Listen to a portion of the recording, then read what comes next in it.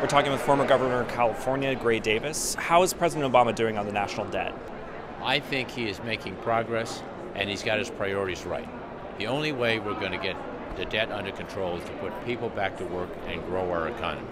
So in short term, we need to put people back to work, get them feeling good about the American dream again, good about themselves, and take the dividend from the extra tax revenues coming in and dedicate a good portion of that to paying down the debt. So it's chicken or the egg. First you grow the economy, then you take a dividend to pay down the debt on a regular basis.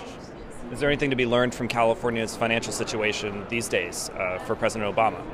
Yeah, I think there is. I mean, I think you can't let your debt get out of hand, because when we get it out of hand, it's like, to show how old I am, it's like a Pac Man. It just swallows you and you're gone. Not Greece, you're gone. So it's very important to keep an eye on two things at once. Growth, putting people back to work, and taking a good chunk of the dividend of that growth and allocating it to debt reduction.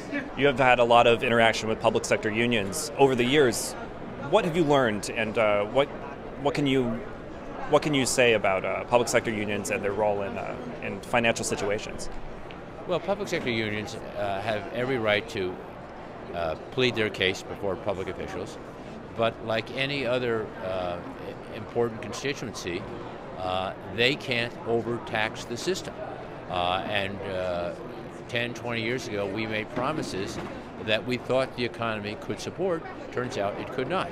So you clearly can't ask the taxpayers to reach in their pocket and pay even more than they're currently paying for pensions. That's why we have to bring pensions back into line. Eventually, I think we'll start to move away from a defined benefit pension to one which is a more hybrid situation, where everyone takes the risk of the stock market and the investment portfolio. If it does better than expected, fine, your pension does better than expected. If it does worse than expected, you don't do as well as you'd like. But the whole idea is you don't shift the risk to the taxpayers.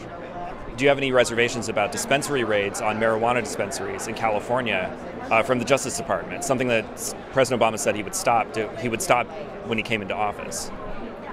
You know, I was against the medical marijuana provision because while I believe there's a legitimate right for people who have a doctor's prescription, specifically for medical marijuana, to have access to it, that initiative was written so broadly. I mean, if you just think your doctor would have given you one if you had asked, which you did not, you get the marijuana. So it was just a subterfuge to legalize marijuana, which I do not favor.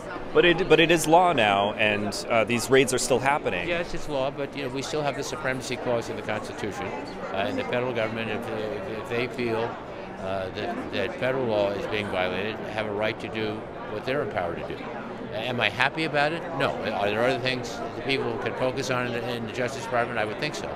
But that's what happens when you pass a law that contradicts federal law. You run the risk the feds may disagree.